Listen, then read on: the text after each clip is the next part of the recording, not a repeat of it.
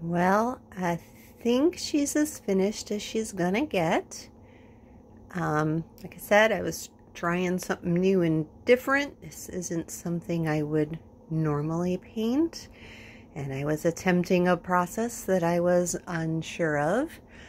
And while it definitely is nowhere near what Wendy's photo looks like, because she took a phenomenal photograph of leaves in a pond in Washington that I based this off of, but it's not horrible, and I kind of like it. It's a 24 by 24, so yeah, 2 foot by 2 foot. And I'm now going to take the video in just a little closer so you can see some of the undercolors and how they kind of come through. Like you can see the oranges in the backgrounds and some of the greens from behind.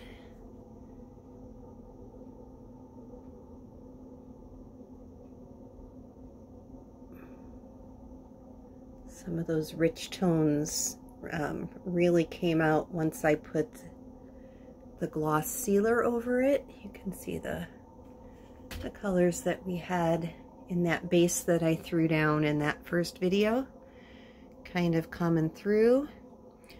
Some of the areas, to me, the white seems a little heavy, but if you look at the actual photo, oh, here, there it is.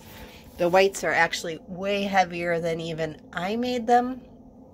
And maybe that's what I need to start doing, is not fear going heavy. I kind of get really intimidated by going too heavy with colors.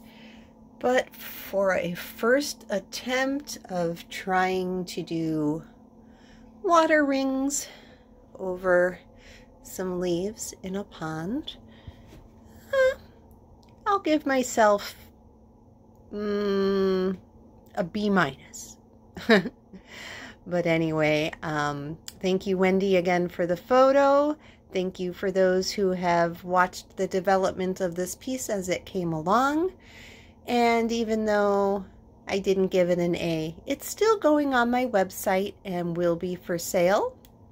I will include the link to my website on this post, but it is www.jenniferscott-artist.com, or if you're searching, you can put in Jennifer Scott Created and it should come up.